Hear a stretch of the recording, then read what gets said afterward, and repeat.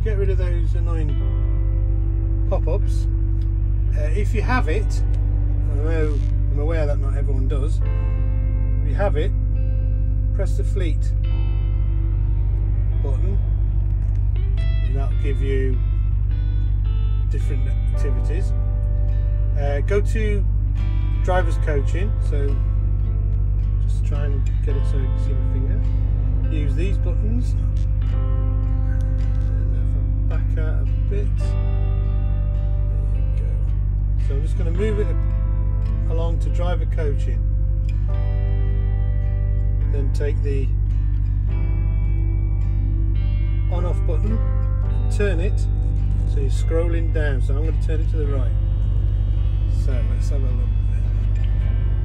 Annoying reflection, unfortunately, but so we're going to turn it down. Right, so there's your improvement advice pop-ups.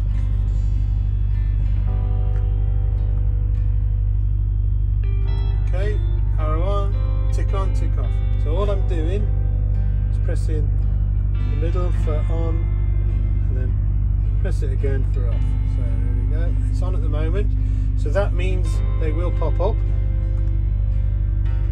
Untick the box and that means you won't get them. You can actually do it using the touch screen as well.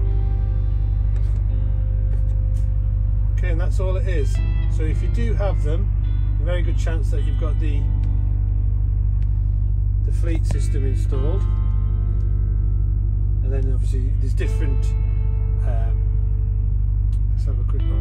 You can scroll across here, look, at the top, using the arrows again just underneath. So it just shows you what you've got. Driver times, that's the coaching thing, it's the one that you want. This is driver's time support, so that's telling me I'm on a break at the minute. I've got 23 minutes left. Actually, driver coaching is what you want. Back down to your wheel, turn it, scroll down, it's that one there, the improvement advice pop-ups. But that's basically, it comes up if on how to save fuel by easing off, etc, etc, etc. Depending on what you're doing, I'm not going to say wrong, but what you're doing, they will provide an announcement by popping up, giving a little bit of coaching, ease off, don't brake so much, coast, blah blah blah. But they are quite annoying because they, say you're using your sat nav or something like that, they'll pop up and then they'll stay on the screen for a few moments and then go off, and then they'll keep doing it whatever you're doing what they don't want you to do. So that's how you stop it. Either use your finger on the screen or press the on off button on the radio.